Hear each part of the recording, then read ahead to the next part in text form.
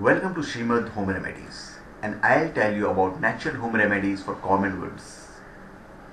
For children. Children get wounds while playing or they fall down. So, children are prone to cuts and disease and bruises.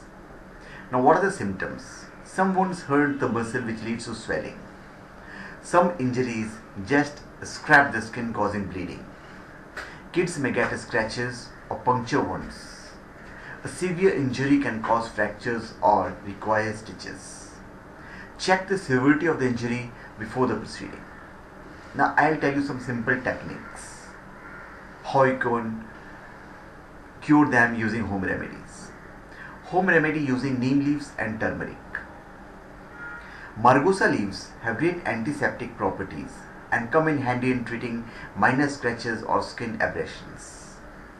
Crush around Margosa or neem leaves 20 in numbers.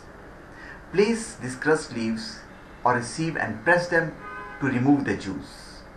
Add 1 teaspoon of turmeric powder to this juice. Dip some cotton pads in this juice and apply the paste on the wound. Let it stay for as long as possible. Reapply after 3 to 4 hours. Now, natural home remedy using a sponge. If your child has bumped into some hard object, it's quite possible there will be a bluish black discolorations on the skin. It's called bruise. To treat a bruise, just crush a handful of sponge leaves to a paste. Apply this paste on the affected area. Leave it for 20 minutes. Wash it off with normal water.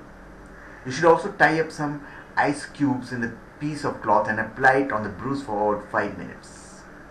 Follow this by applying a hot compress after 1 hour. It should help get the blood circulation going. Now use these remedies what I have told you only for minor injuries. In case of excessive pain, rush the child to a doctor. Thank you. Please subscribe to my channel Shrimad Home Remedies and give your comments.